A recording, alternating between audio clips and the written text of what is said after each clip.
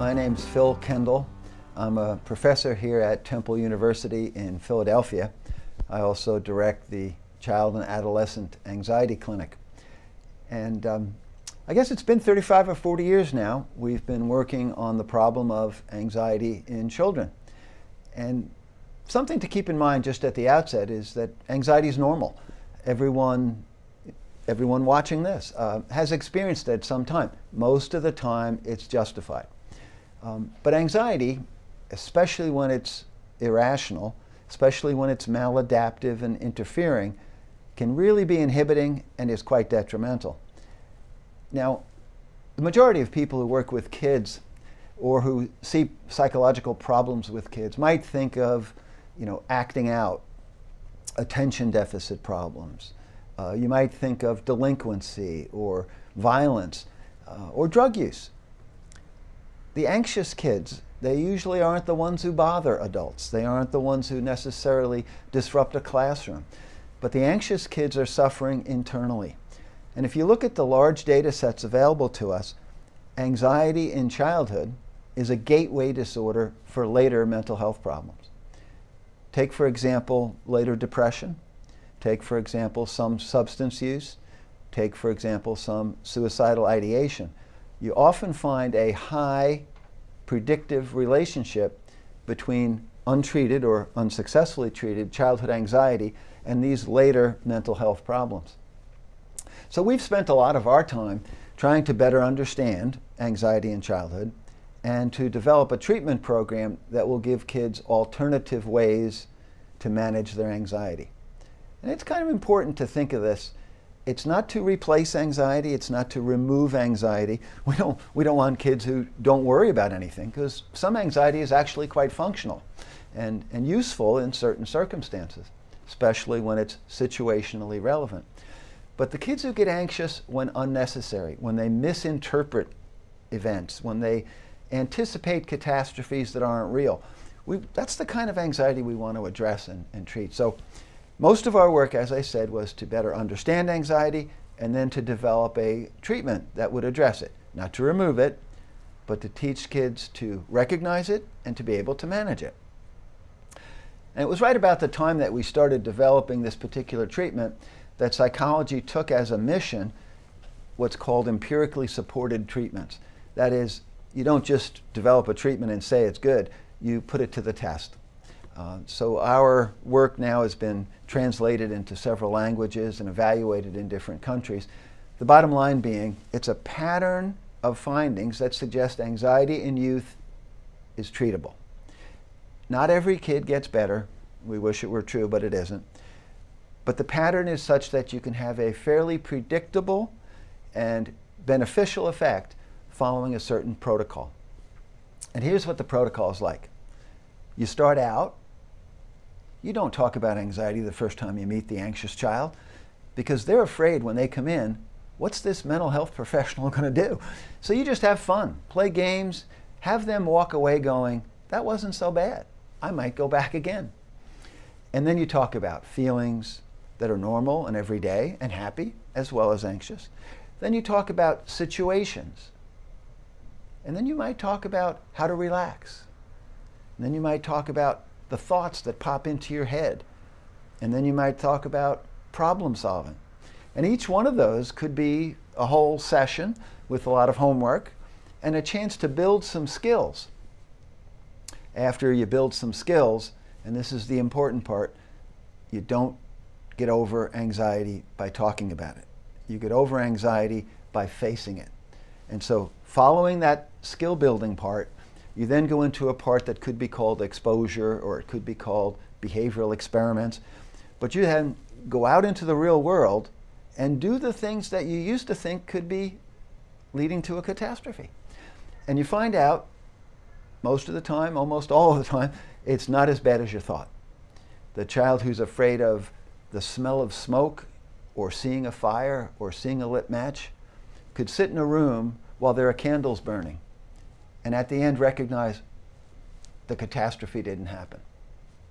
The teenager who's afraid of social interaction can interact with someone asking a question or dropping a book and find out they don't get ridiculed, the world doesn't fall apart, and that, like everyone else, people drop a book occasionally.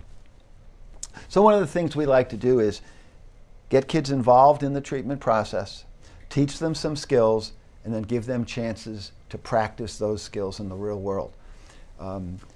We used to say you start out as a scaredy cat or a fraidy cat, and you become a coping cat.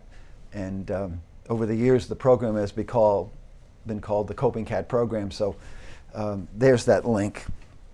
One of the things to keep in mind is that these kids between 7 and 17, they're in school. School's a powerful part of their life, and the majority of times that kids are in school, the teachers and the school systems do a good job. This is not a critique. On the other hand, there are some situations where anxiety and the problems that it brings to the classroom are such that some teachers or schools will make accommodations. And those accommodations, if it's a ramp for a child who has a wheelchair, if it's a hearing aid for a child with a hearing problem, those accommodations are great. The accommodations sometimes for anxious children actually are detrimental. If the child's afraid to talk in class and is given the opportunity instead to turn in a written paper, they're not going to be able to talk in class. And the more time that it goes by, the more difficult it will be to treat. Our approach would be to teach some skills, give them a chance to, small at first, raise their hand. Second, maybe just ask to go to the bathroom. Or third, maybe ask a question. But gradually do the very things that they initially are afraid to do.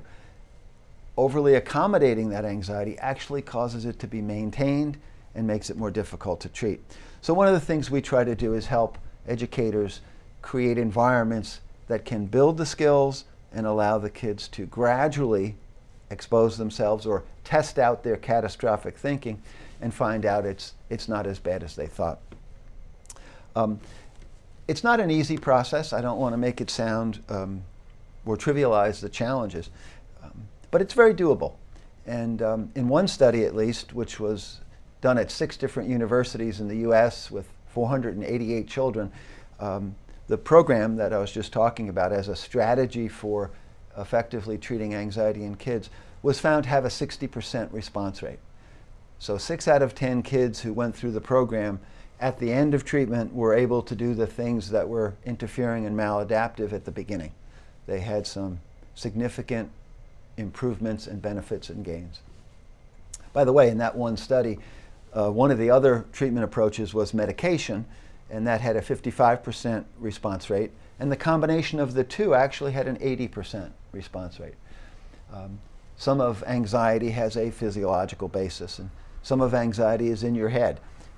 We tend to focus on the skill building part and changing the way you perceive your environment, changing the anticipated catastrophes, testing it out, and finding out that it's not as bad as you thought. We don't tell kids that.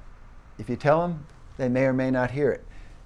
We want to involve them, have them be collaborators in a process of trying things out, and have them be collaborators with us in figuring out what it meant that it turned out the way it did. The data would support us. The collaborative process is an important part of a favorable outcome. One of the things we're also trying to do is follow kids up 10, 12, 15 years after they completed treatment. We have them coming back to the university to see how they're doing. In one recently completed study, those children who were successfully treated as youngsters, in this case between ages 7 and 13, when they came back later, some of them in their early 20s, we had better functional outcomes for those youth who were successfully treated as children. And those functional outcomes are things like completed education, holding a job, being in a relationship, things like that. We're also trying to follow up kids with regard to suicidal ideation.